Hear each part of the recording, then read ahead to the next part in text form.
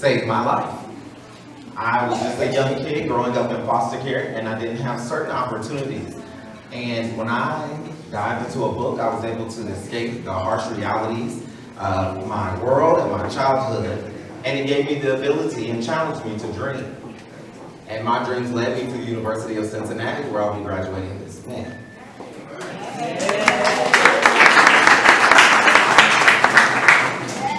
So, for those who love to read and write, I encourage you to continue to read.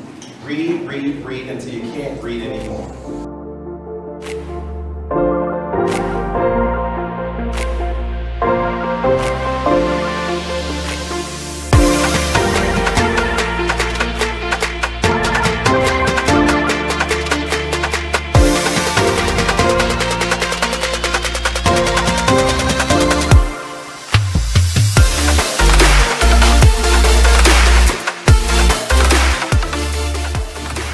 From the city of Cincinnati, be it proclaimed, whereas John P. Parker School, Madisonville Education and Assistance Center, and Rising Stars of America work together to strengthen families through early literacy opportunities that are crucial to the growth and development of young children.